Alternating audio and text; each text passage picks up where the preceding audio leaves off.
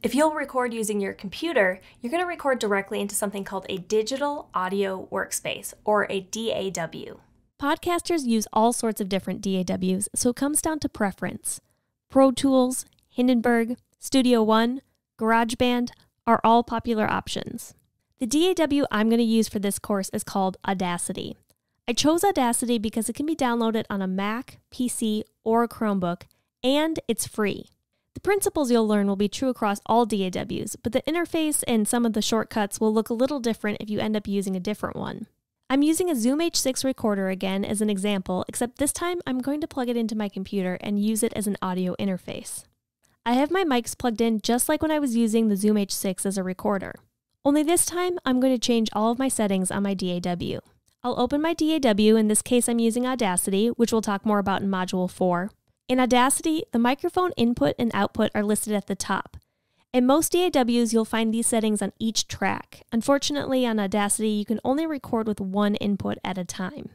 In this case, the Zoom H6 acts as one input. So I'm able to plug two microphones into it, and it will record them both on the same track. From the microphone dropdown, I'll select H6.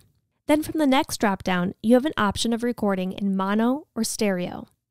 Mono is a single channel, and it means the sound that comes out of your right and left speakers are exactly the same.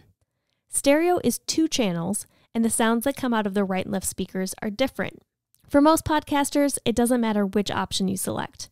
Mono works just fine for conversational shows. If you're creating something more complicated with sound design, you might want to record in stereo.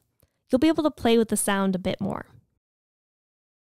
Next, you'll want to select your headphones from the output dropdown. Mine are the built-in output.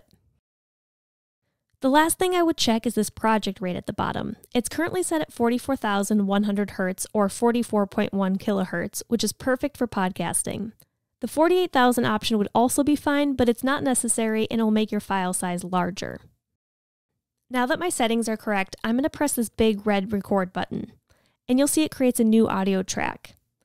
I'm going to take a look right here and check to see if I can see a waveform so I know it's recording. I can also see that I'm getting a bounce on the audio meter and that my levels look good. It's hitting between this -12 to -6 range and it's not turning red. When the meter turns red, you know your recording is going to be distorted. If I do see that it's going into the red, I can turn down the recording volume here or up if it's too quiet, but it looks pretty good, so I'm going to just leave it there. Since everything looks good, I can record my whole podcast, and when I'm done, I'll press the stop button. And there we have it. We have our audio file ready to edit.